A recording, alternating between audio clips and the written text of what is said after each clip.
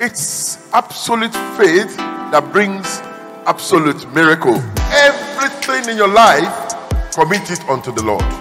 Má fẹ́ ènìyàn, fẹ́ Ọlọ́run.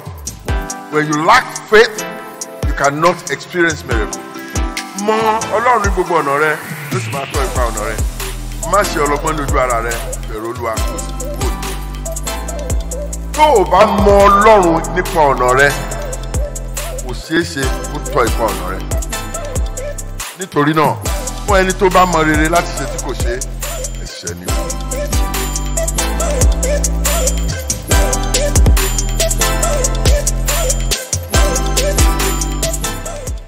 Today, let's look at the principle of effective broom that tells us that the coming together of the splinters as a bunch is more effective than the individual stick. Èyí ni ọ̀rọ̀ Yorùbá tó sọ fún wa pé ẹ̀jẹ̀jẹ̀ ọwọ́ kò gbẹ́rù dórí àti pé igi ọwọ́ kan kò lè dá nǹkan kan ṣe ṣùgbọ́n òṣùṣù ọwọ́ kò ṣeé kán tí igi ọwọ́ kan bá tí òṣùṣù ọwọ́ bá dúró tẹ́ bá fẹ́ ṣe ẹ làgùn tó bá jẹ́ ẹyọ kan lẹ́yọ tẹ́ bá ṣe báyìí ó máa kán. Ibẹ̀ ni agbára àjọṣepọ̀ àti ìṣọ̀kan wà, the power of unity and cooperation. Nínú ọ̀rọ̀ ẹ̀mí a rí pé àjọṣepọ̀ ẹ̀mí ó máa ń ṣiṣẹ́ pẹ̀lú àwọn ènìyàn tẹ́mi wọn papọ̀ tí wọ́n ṣiṣẹ́ tó ní àjọṣepọ̀. A rí ènìyàn tí ó jẹ́ pé ẹ̀mí Ọlọ́run lè máa bá ṣe ṣùgbọ́n kó tẹ̀ jẹ́ wòlíì tí ẹ̀mí àwọn tìjọ tó wà bá ń takò á jẹ́ṣẹ́ tọ́lọ́run ọ̀bùtọ́ jẹ́ kíṣẹ́ yẹn ṣeṣe. Àwọn tó ń jẹ fún yẹn gan náà máa takò ẹ̀mí yẹn á jẹ́ṣẹ́ tọ́lọ́run ṣùgbọ́n the efficacy of that message will be destroyed because of disunity. Bí ẹ̀mí Ọlọ́run ṣe ń ṣiṣẹ́ láàrin àwọn èèyàn tí wọ́n bá ní àfọwọ́sowọ́pọ̀ àti ìdàpọ̀ ẹ̀mí.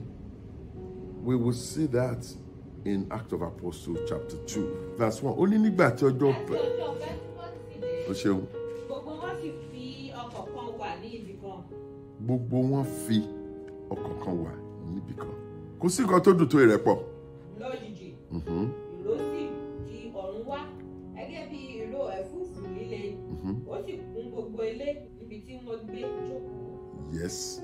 Ẹ̀la wọn bíi ti iná sì yọ ìwọ̀n. Ó pín ara rẹ̀, ó sì bà lé olúkúlùkù. Tó àti gbọ́ pé nígbà tí ìró ẹ̀fúùfù dé yẹ wọ́n túká.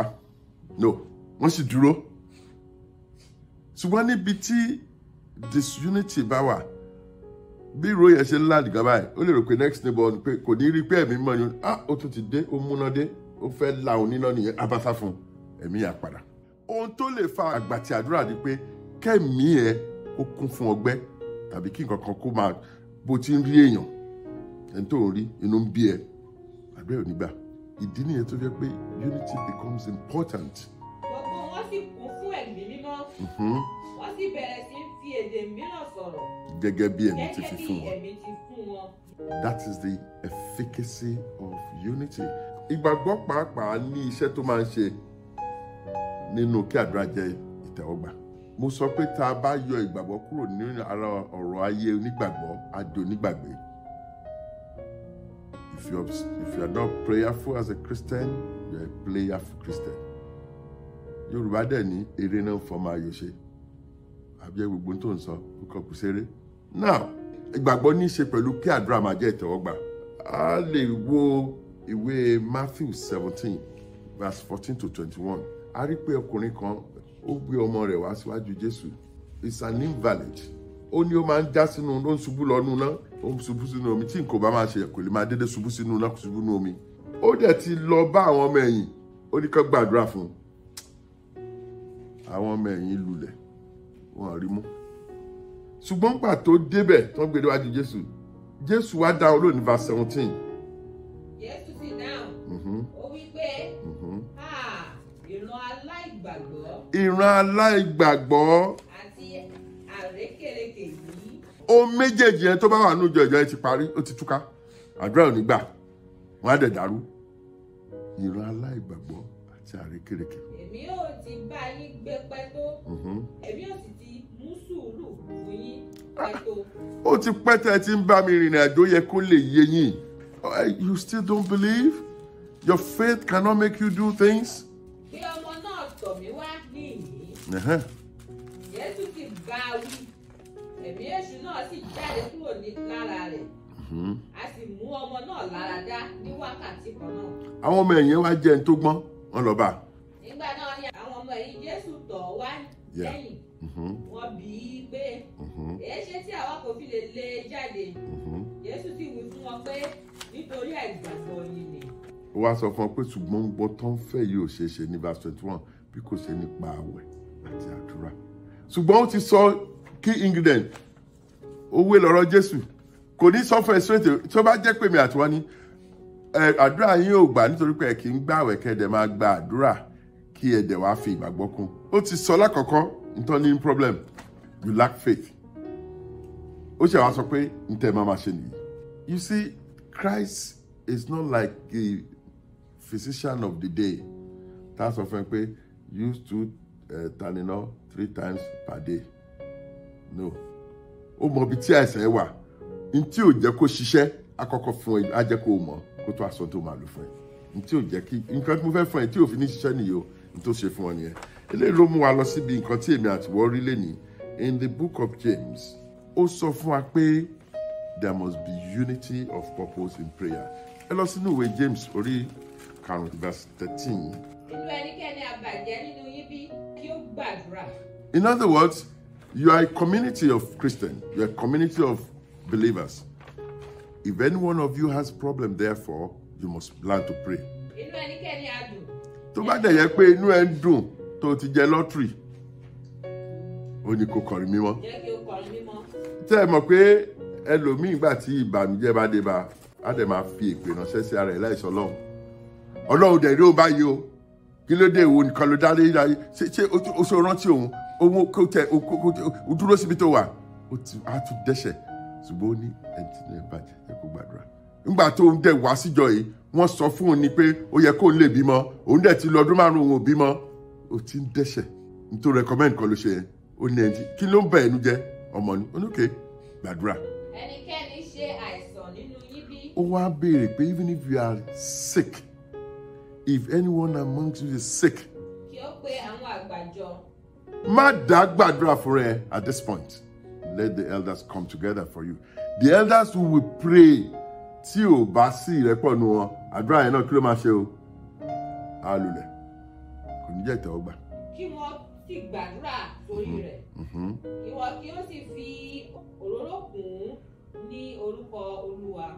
15 and we loved you. Àdúrà ìgbàgbọ́ yóò sì gba aláìsàn náà lọ. Thank you. God bless you. Today, all that I'm emphasizing is the efficacy of prayer of faith. Àdúrà ìgbàgbọ́ wa lè jẹ́ ìtẹ́wọ́gbà láìsí àwọn nǹkan tí mo kọ́ ti sọ fún ẹ láti bẹ̀rẹ̀ yẹn. There must be that unity of purpose. The two people cannot work together unless their ways are. Ìwé Amos ló sọ tí màá wọn ò bá jọ. You must have that spirit of agreement. You must have that spirit of unity. 16, okay, even if you have offended someone, confess your sins. In fact, my own Bible says confess your fault because it might not necessarily be your sin. Ẹkún gbọ̀n mi fún onígbàgbọ́. Àwọn náà ń jẹra wọn lẹ́sẹ̀ jùlẹ̀ ayé. Àwọn náà ń nira wọn lára jù, wọ́n á dẹ̀ ládùúrà gbà. Báwo làdúrà ẹ̀ ṣe fẹ́ gbà nígbà tí ẹ wo nǹkan tó ṣẹlẹ̀ níbí? Ó ní jẹ́wọ́ ẹ̀ṣẹ̀ yín fúnra yín, kẹ̀sì máa gbàdúrà fúnra yín, ká lè mú yín lára dá. Iṣẹ́ tí àdúrà olódodo ń ṣe ní agbára púpọ̀. Verse 17. Remember those before us who have prayed. Ènìyàn bíi tiwa ní Elijah. Ó ní ó gbàdúrà gidi pé kí òjò kí ó má ṣe rọ̀ fún. Òjò kò sí rọ̀ sórí ilẹ̀ fún ọdún 3 fún oṣù 6. If Elijah had any bad thing in his heart, the prayer would not have been answered. The prayer of the faithful is very, very effective. Your prayer must come from a heart that is clean. It must come from a heart that is united. And that's why you can get spirit. I leave you with this morning as we go into the month of February. Let that spirit that is preached here, that makes the prayer of the righteous to be answered, walk with you, and you will see wonders in Jesus' name. Amen. This month, you remember it for good in Jesus' name. God will be with you. He will take care of your needs. Remember to pray the prayer of faith. Remember to pray so that your prayers will be answered. Remember that you can always get the answer to prayer of faith when you have a heart that is clean. Shalom. I believe you've been greatly blessed through today's message. And I would like to invite you to join us at Christ Arrival International Church, Gesmani Parish, every Sunday at 9 a.m.